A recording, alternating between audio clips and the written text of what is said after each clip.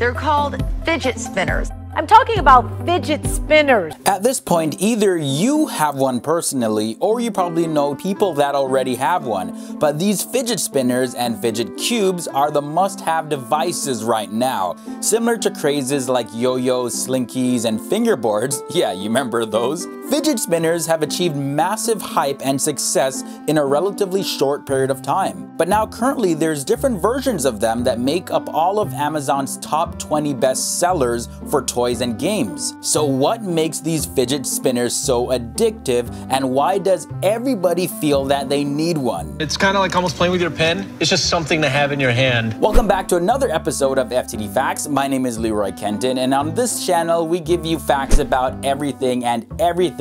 Let's first take a look at what a fidget spinner actually is and the science behind what they accomplish for a person using one. There's a central bearing that you grip with your index finger as well as your thumb, and there's a three-pronged blade that rotates. Although depending on the model, the styles of the blades as well as the material may vary. And once you initiate the spin, it can spin for minutes at a time. These fidget spinners were initially marketed as tools for anxiety, and they were designed for children with ADHD and autism. Now, as you may already know, therapists have been prescribing fidget toys for their patients that suffer from ADHD, post-traumatic stress disorder, various forms of anxiety, and autism. These fidget toys were things like silly putty, clays, stress balls, etc. But specifically for people that suffered with ADHD, these type of fidget toys allowed their need for constant stimulation to be fulfilled. Now, in the case of the fidget spinner, the sensation that comes from holding a fast spinning object as you tilt it back and forth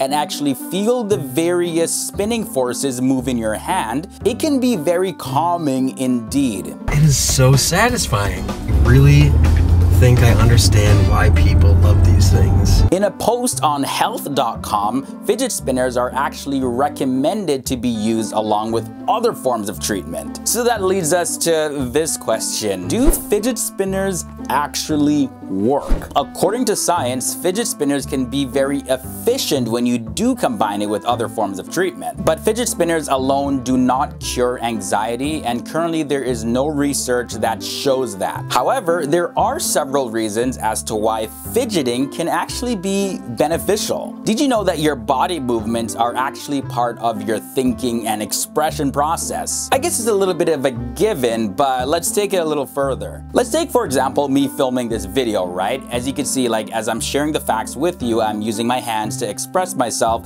and hopefully it's allowing the information to be delivered a lot clearer.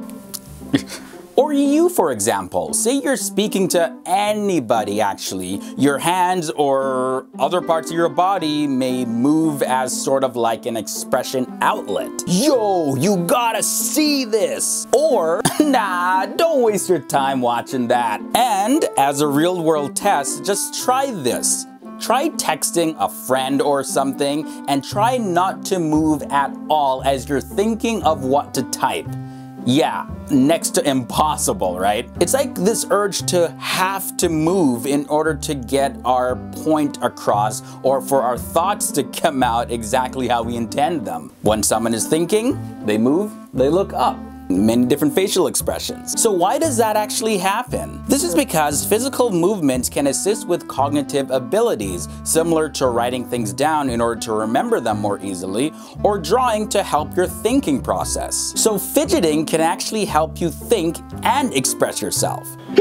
When you're fidgeting with an object, that also helps to create an emotional attachment to that object, and that to some degree can serve as a replacement to having a real human available. Not saying that an inanimate object can replace the connection that two human beings can have. I'm just sharing the facts that objects like fidget spinners can be an outlet for the need of human interaction. Apart from the sensation that you feel spinning it, the other massive appeal with fidget spinners specifically is the variety of tricks that you can do. There are tricks of varying difficulties that you can perform, so there's also the sense of a new challenge and mastering a new skill that comes along with it. Fidget spinners come in a variety of colors as well, some containing more heavy-duty material can cost up to $1,000. So the next time when you're browsing through YouTube and you're wondering what the heck is up with all these fidget spinner videos, or when you go out and you see kids using them and you're saying, I don't get it. well, now you know why. So guys, let me know down below in the comment section, do you own a fidget spinner? And also, do you think that these fidget spinners are just a passing fad, or do you think that they're going to be around for some time? Let me know down below. This episode of FTD Facts was brought to you by Grammarly.com. Install Grammarly for free to begin improving your English skills immediately. Grammarly helps with hundreds of spelling and grammatical errors that you make every single day.